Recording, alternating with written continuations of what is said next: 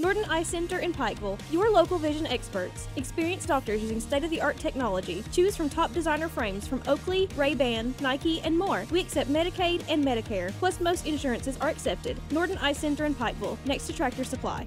A petition that was started in October of 2022 to rename the Paintsville Lake State Park in honor of Loretta Lynn has recently picked up traction again and is less than 400 signatures away from its 25,000 signature goal.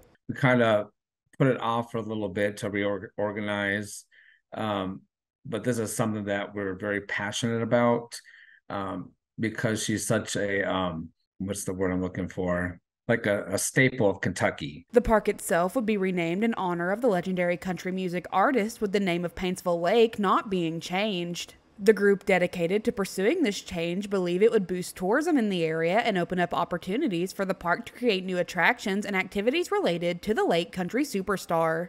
You know, a lot of people already flock to her home from all over the world and bring tourism to that area. So it's like a win-win situation for everybody, for the community and for her fans. If the park is renamed, it will cement the legacy of the Kentucky icon for generations to come. You can sign the Rename Paintsville State Park in honor of Loretta Lynn petition on change.org. For Mountaintop News, I'm Kelsey Fidel.